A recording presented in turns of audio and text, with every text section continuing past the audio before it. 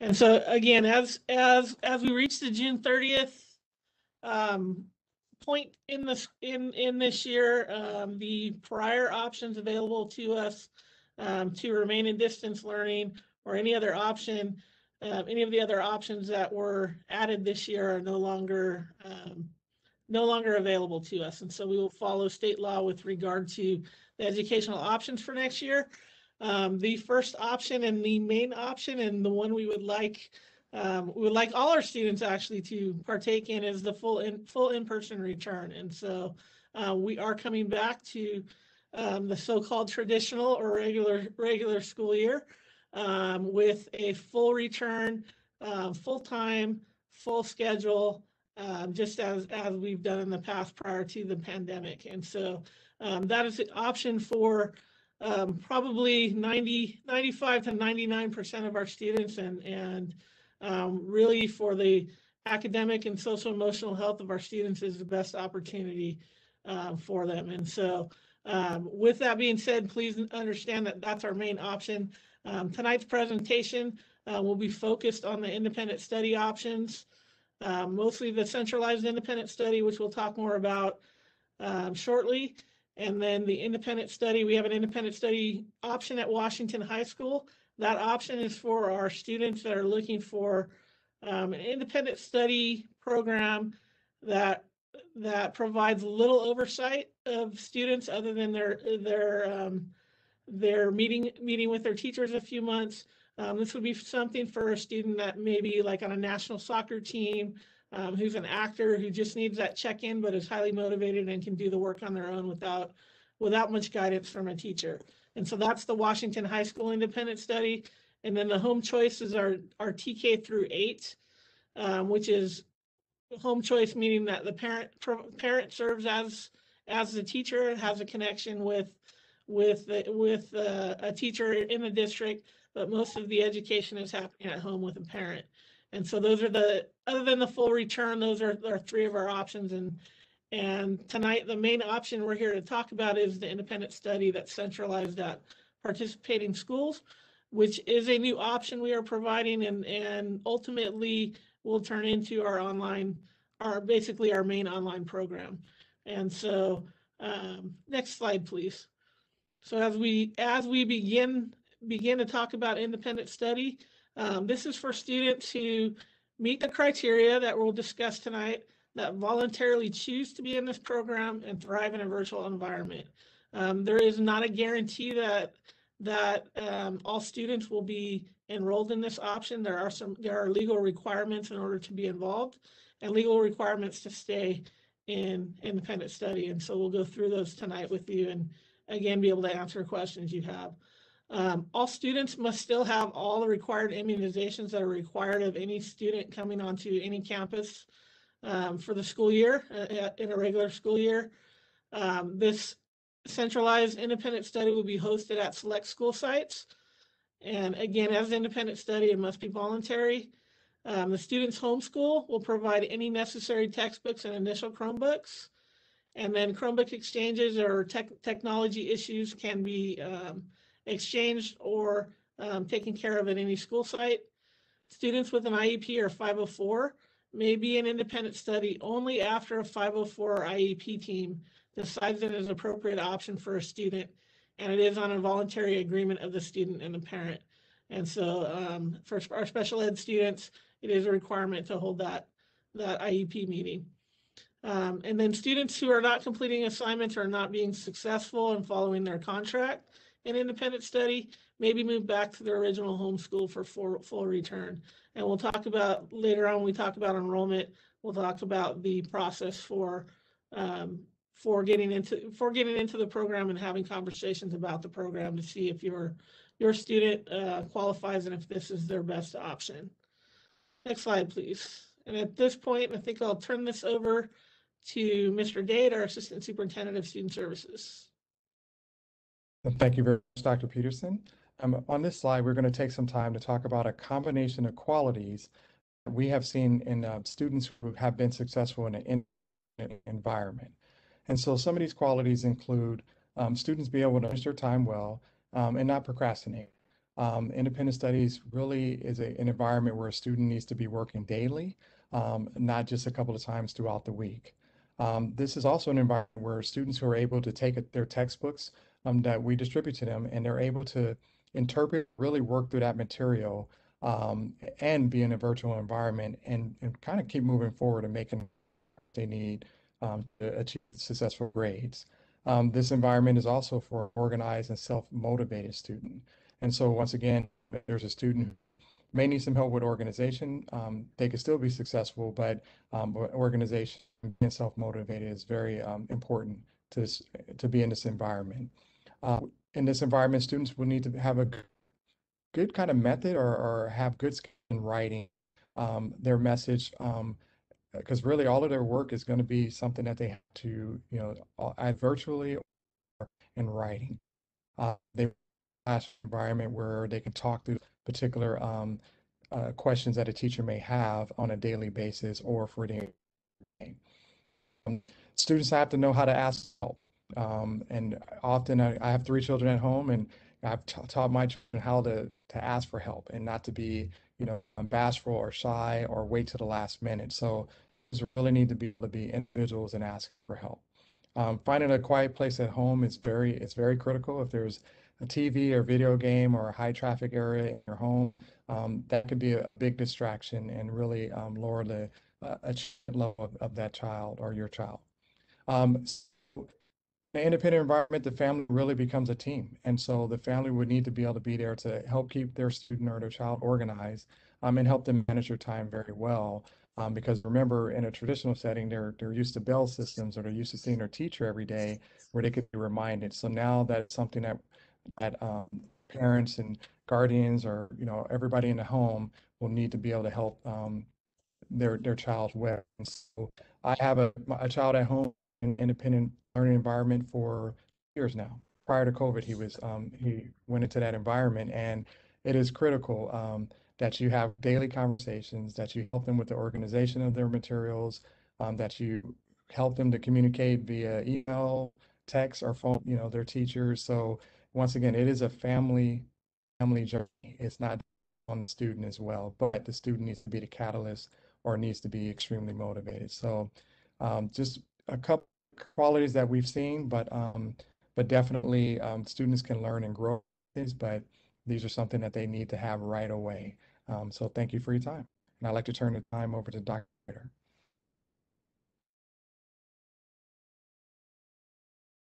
Good afternoon, parents. I will be talking to you about the elementary portion of the independent study, and that applies to grades transitional kindergarten through 6th grade. Next slide, please. So our main area of concentration for the elementary independent study will be 2 school sites. Cooley Ranch Elementary will host the TK through 3rd grade program, and Michael DRC Elementary will host the 4th through 6th grade program. The dates for these independent study program will be the same as regular school calendar dates. School starts on August 4th, and semester 1 ends on December 16th. And then semester 2 starts on January 11th and ends on June 3rd. And the daily instructional schedule, which you will see in the following slides, will be same as the instructional schedule for these 2 schools. Although your students will be attending these schools remotely, they will follow the same routine for these 2 schools.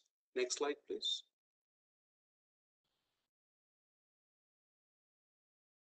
So this is the schedule for our transitional kindergarten and kindergarten students. Basically, the part that you see in green is where the teacher is having direct interaction with your student.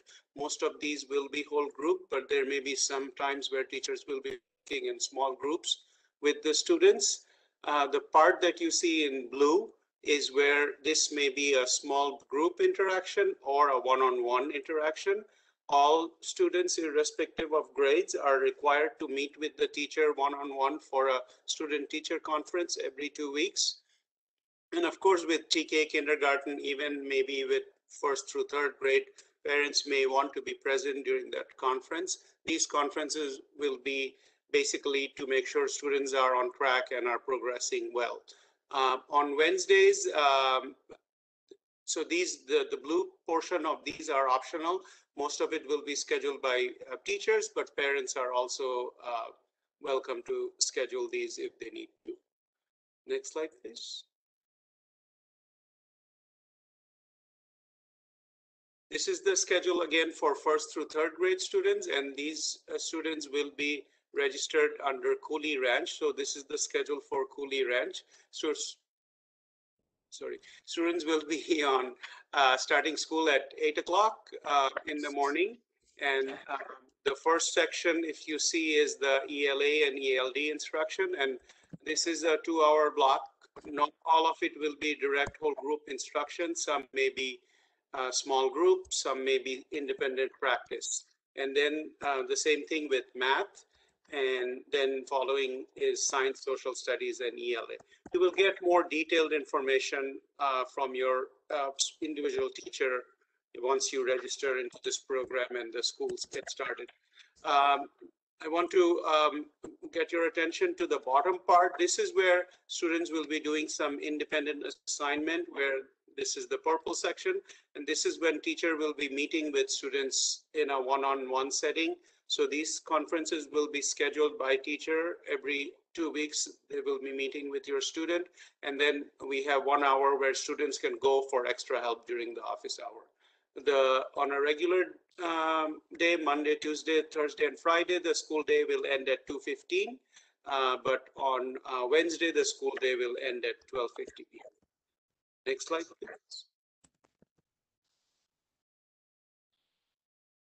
please. Excuse me.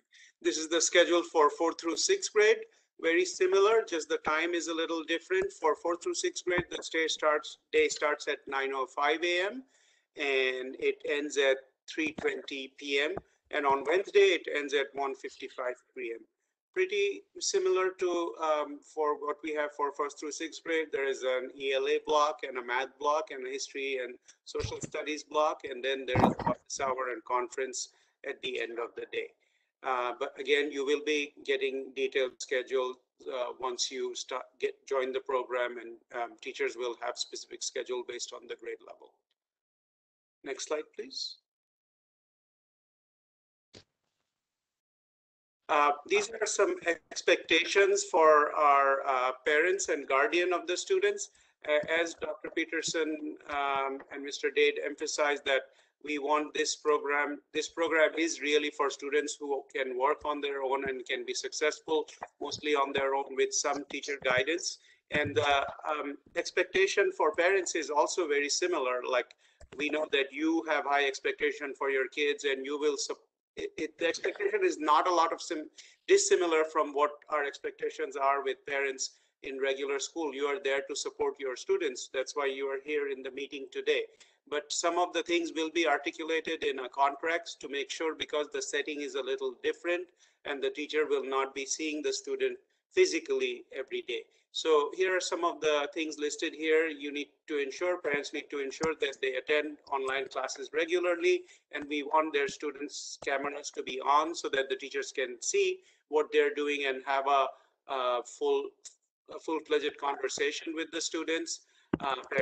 We would like parents to oversee their schoolwork on a daily basis and verify that they have completed all the assignments and they have turned in. Especially for the little ones, help them with the login or maybe accessing some websites, help them with the comprehension, communicate with teachers regularly if there are any issues or concern that you notice, you can let the teacher know, and then attend teacher conference whenever the teacher is requesting to meet with you, and if possible, have a dedicated space where your kid is going to school and they're comfortable there learning throughout the day, and then work with your students, and you can involve with the teacher, have a plan so that you are successful and your student is successful in this unique setting. Next slide, please.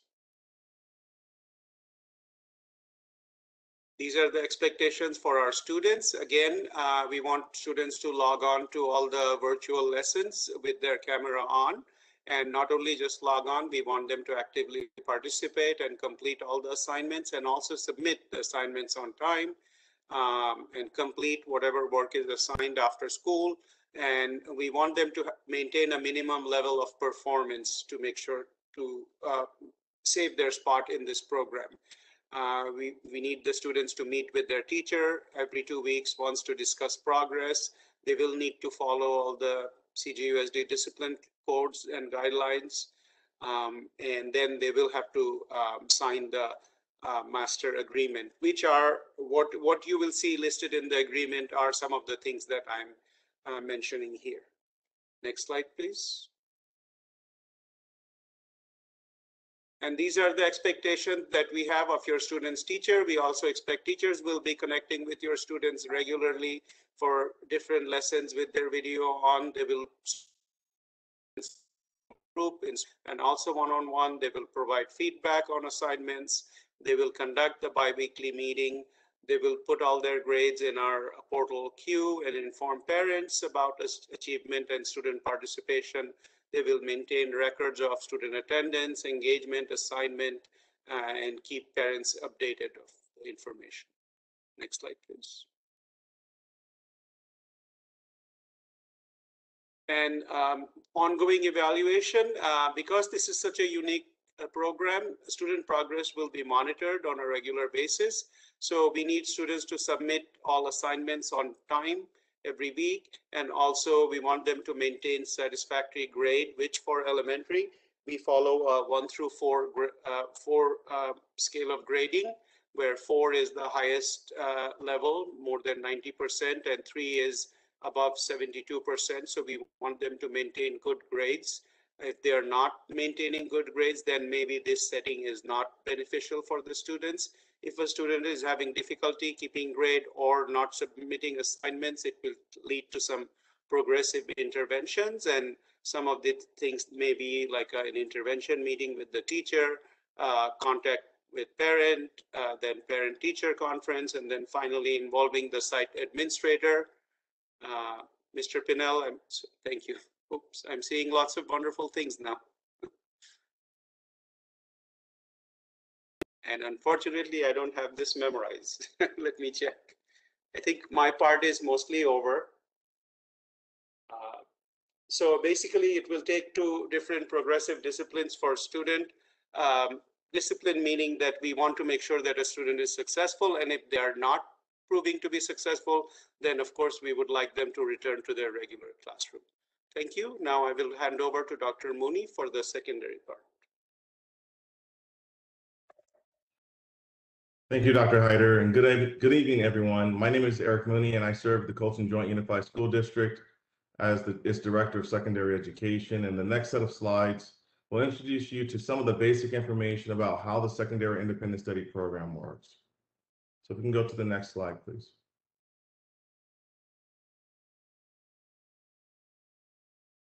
Next slide. Similar to the elementary dates, the secondary dates mirror the regular school year, including holidays and breaks.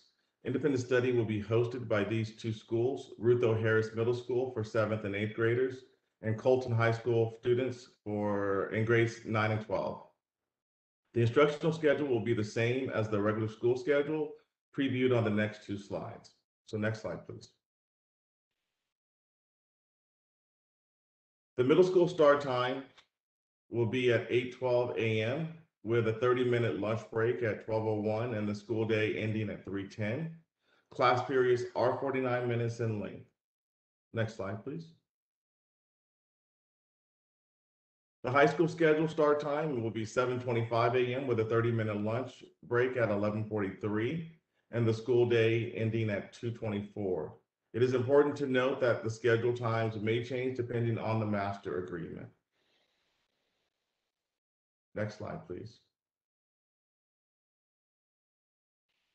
Secondary student expectations are that students will be scheduled into courses required for promotion at the middle school and graduation at the high school, and are required to complete the graduation requirement of 220 credits for high school and maintain 115 credits and maintain, and achieve 115 credits and maintain a 2.0 GPA for middle school.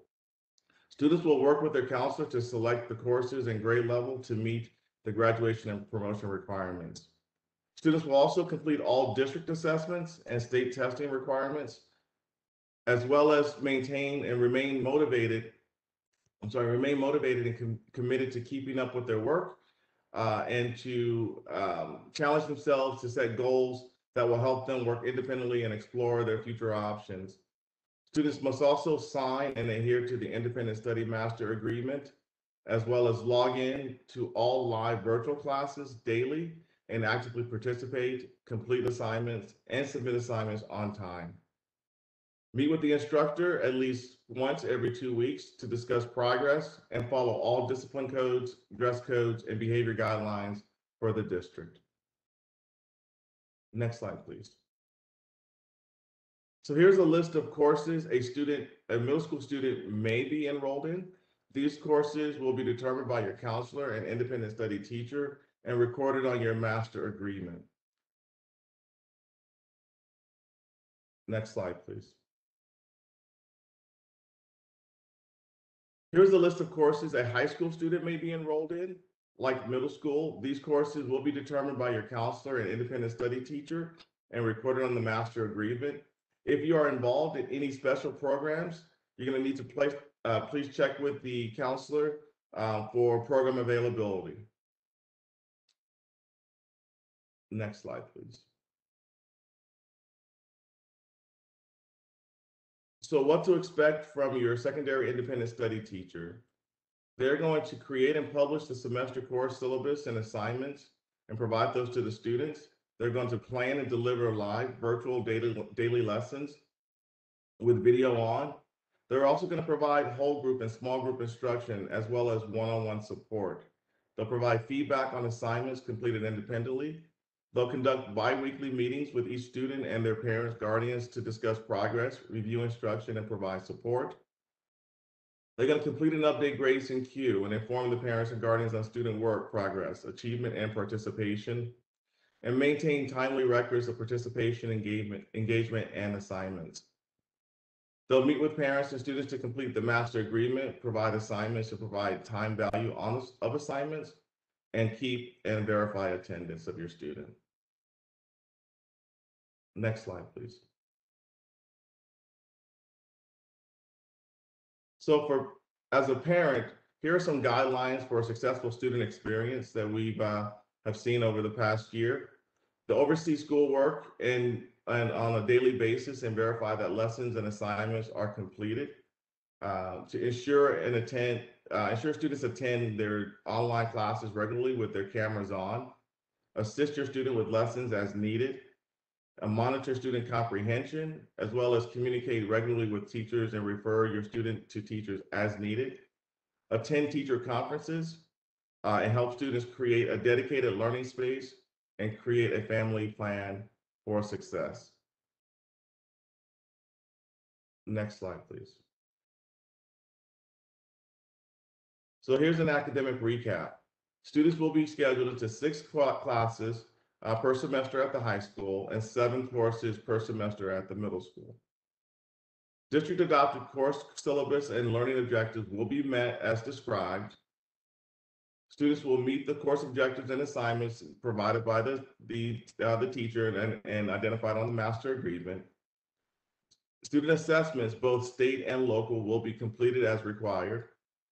And then, of course, high school diploma requirements is 220 credits for graduation. And then middle school promotion requirement is 115 credits and a cumulative GPA of 2.0.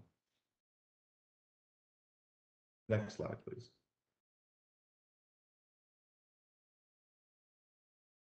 Lastly, as with elementary, your students' progress will be monitored on an ongoing basis. The following steps shall be taken if intervention and supports are deemed necessary. And please remember what Mr. Dates shared earlier in the presentation as it relates to the characteristics of a successful independent studies student. It really does take a village and a lot of work and energy on behalf of all stakeholders to ensure student success. So thank you. And next, I would like to introduce Missy Kingston, Director of Student Services. Thank you, Dr. Mooney. Next slide, please. So for parents, we will be having a Google form that we will add to our district website on June 7th. And Mr. Pinnell, if you can click on the independent study application, Parents, I just want to show you what this will look like. It's very simple. It will have some information about independent study that we've discussed tonight.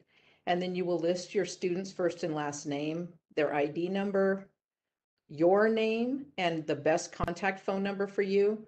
And then please list their home school site for the 21-22 school year and their grade for the 21-22 school year. And what will happen as a result of this is sort of like an application interest document, so that the counselors, we're going to have some counselors in the summer that will contact you to set up an appointment to have a conversation.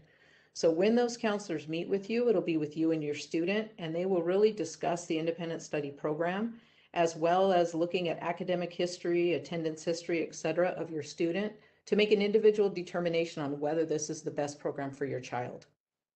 Students that meet eligibility then will meet at the beginning of the school year or in late summer with a counselor, along with you, their parent or guardian, to discuss the independent study master agreement. And as Dr. Hyder and Dr. Mooney discussed, that will really have all of the information about what is expected from the school, from the teacher, from the students, and from the parents, as well as the courses the student will be enrolled in, how many credits they can earn, etc. Again, relating what Dr. Peterson shared at the beginning, for students on an IEP or a 504 accommodation plan, a 504 or IEP meeting must be held once school resumes prior to applying for independent study. And just a reminder that this really is a program for a very select group of students. Not every student will be eligible for this program, and it may not be the best fit, but we did want to offer it to parents as an option for the 21-22 school year. Next slide, please.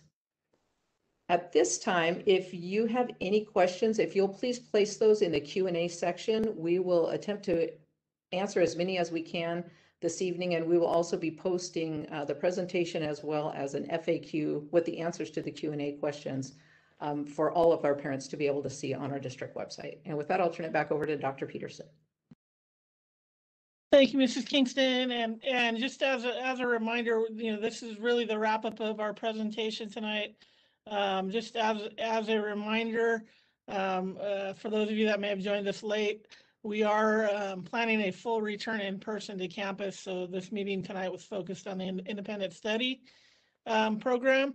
And so the goal is that the majority of our students, if not mostly all of our students, come back to our campuses this year when we begin in July. And then again, the independent study option is available for those who, again, thrive in that environment and are able to do that. And Missy, I was answering questions when you were speaking. Did you discuss the meeting with the counselors? Yes, that the counselors will meet with parents and students during the summer to discuss independent study to see if it's a good option and fit for their student. And so really looking for if your child was in FOL, facilitated online learning, or distance learning and was not successful, we really encourage you to bring them back to a full in-person return, because this would not be the environment that would be conducive to their learning. When can you apply? See that question there?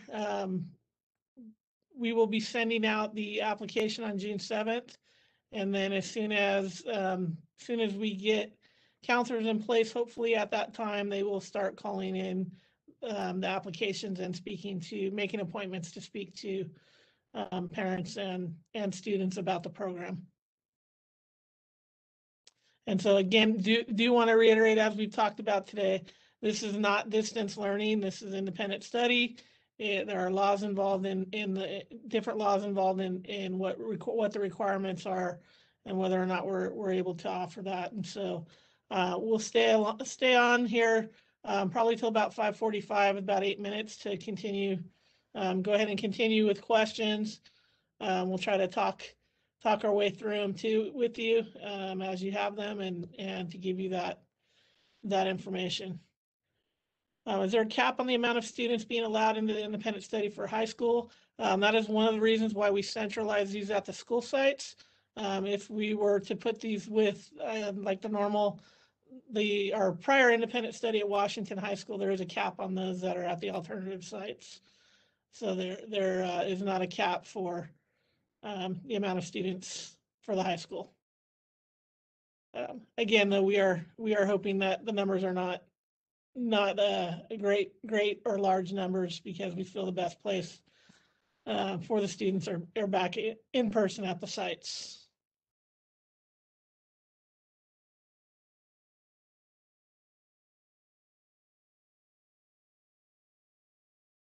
As far as the COVID testing piece, we will follow the county health guidelines that are available at the time we're coming back. It does not look like there will be COVID testing that is required at that time. So more than likely, if all things continue the way they're going, that will not be a requirement. And then, do the students follow the same curriculum as in-person students? Yes. We're using the same. One of the reasons that we can offer this is that we're using the same programs. And again, that could be, there are other options. One of the prior people asked about CTE classes, and we have a, online CTE program with CryoUp that are available, and we have some Edgenuity courses that could also be used with online courses if we do not have access to some of the courses that are available. And again, that would be worked out with each independent student as to what their schedule looks like and how their courses are woven together.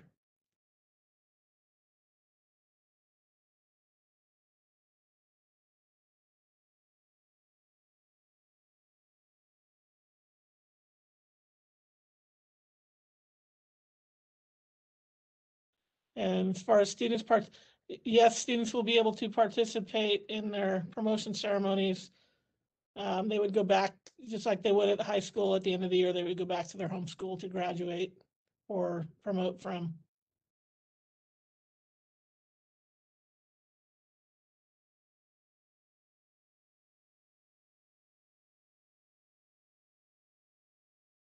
There is no cap for Grand Terrace High School independent study.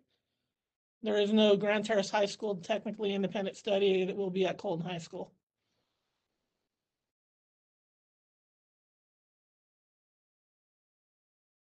What would disqualify a student from being able to do independent study? If they were a special ed student and didn't have an IEP that placed them there, that would disqualify them. If they participated in facilitated online learning this year and did not pass their classes, that could disqualify them from being there. Really, it needs to be something the students, by law, the students have to meet the requirements of submitting their assignments and making progress. And anytime at any point that does not happen, the students can be returned or disqualified from independent study.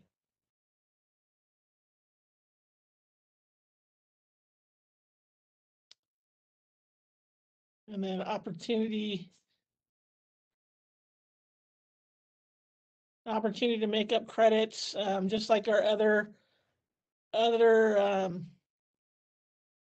opportunities at high schools. They would have similar opportunities as far as if there's after school credit recovery or weekend credit recovery options, online course concurrent enrollment with community colleges, or online CTE courses through CryoUp. Those are all areas where they could technically take more courses to make up credits, as well as attend this year's summer school.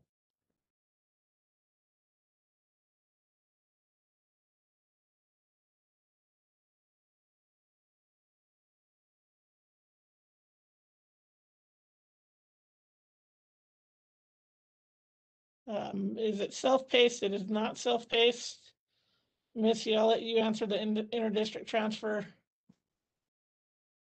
question. Yeah, let me find that one. At 5:40.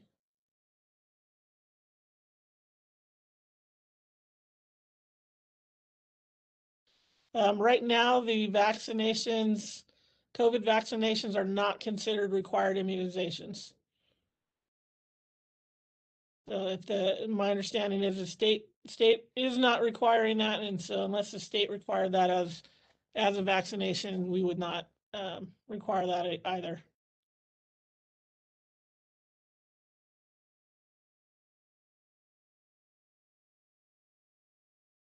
What's about the third question up, Missy? I don't have an Yeah, answer for I'm that. not seeing it on my end. Can you just read it, Dr. Peterson? So if my child is enrolled in independent study, does my child lose a spot in his current school? We are an interdistrict transfer. Most likely, yes, because they would be enrolled in the independent study track at the independent study school. So we'll have to look into that. There's so many outlier situations with where the student's enrolled and what courses they're taking. So when we be able to enroll in the program, as we stated, starting June 7th, there will be an interest form to complete online with your information. At that point, we'll turn those, counselors will take those and make phone call appointments, make appointments to get in touch with the counselor to explain more about the program and whether or not your student is a good fit for it. And then those students that are a good fit will be placed into the program.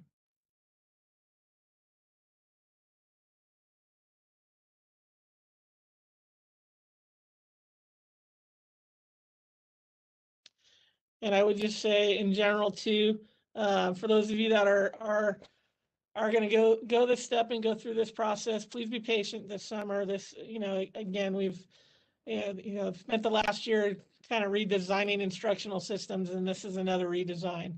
And so we've been working as quickly and as hard as we could to try to get this put together and understand our options, understand where we're able to do it, that we have the capacity and how this fits together the last month and a half. And so we know there's still some questions that need to be answered even on our end, and we're still working to get those completed and those accurate, but we really want, and as we get started, we will continue to, as things come up, or changes come up, we will continue to communicate that out to parents and try to keep you as informed as possible.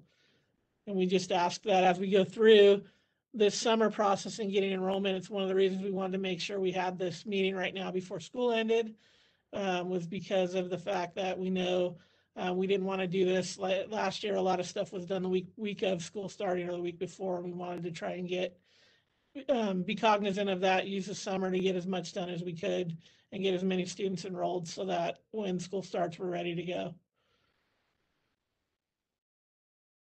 And so over the month of June and beginning of July, we'll be doing the enrollment pieces. Mid-July is when most of our school sites and administrators and everyone starts coming back. And so some of those and teachers will be hired in July, and so we'll be able to go from there.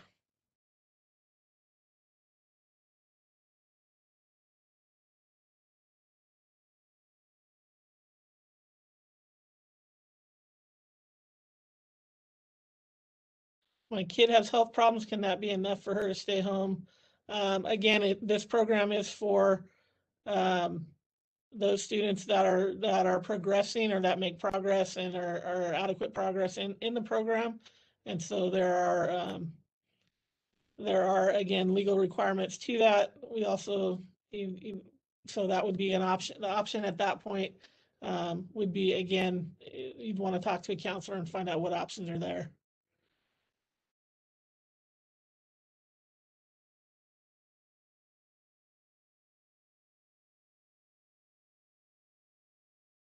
Again, please continue with the questions. We'll stick around since people are still asking them. We'll stick around for a few more minutes. But again, we'll post this recording to the website as well as the questions and answers that have been asked tonight. So continue to ask, and we will stick around for a few minutes. Yes, a student who is enrolled in an independent study would be eligible for concurrent enrollment.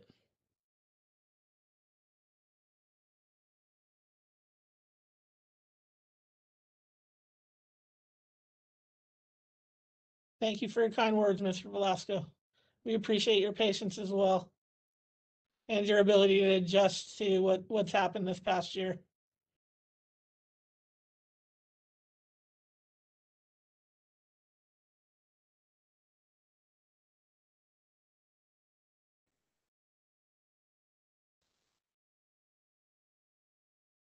Okay, it looks like the questions have stopped rolling in. So again, I want to thank you all for being here tonight. Feel free to um, get in touch with us as needed, and we can answer questions if you have more questions. And then just be ready for June 7th when that application comes out. You can, even if you're not sure, fill it out, and then you can at least get a chance to talk, to get in touch with a counselor to be able to ask questions as well. So we appreciate you being here tonight, and have a great evening. Thank you, everybody. Thank you, everyone.